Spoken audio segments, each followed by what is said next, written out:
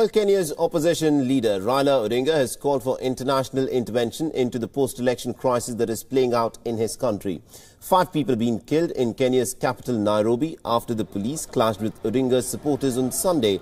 However, the opposition claims that the death toll is actually much higher than what the government authorities are putting out. Earlier, Raila Odinga had visited the scene of the murders and has accused the government of the killings.